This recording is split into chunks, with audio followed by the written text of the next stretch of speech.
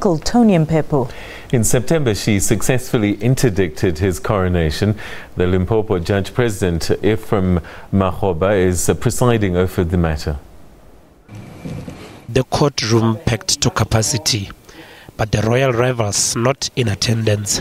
25-year-old Masindi Mphephu believes she's the rightful heir to the throne. Her father, King Dimbanyika, died in a car accident 2 decades ago.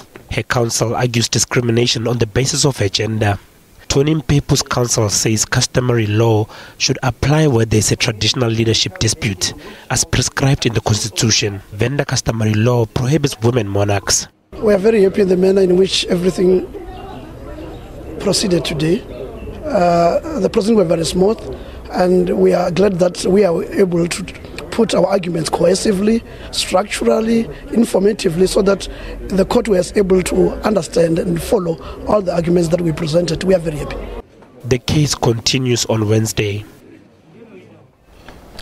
Hundreds of land invaders and Lombardy West residents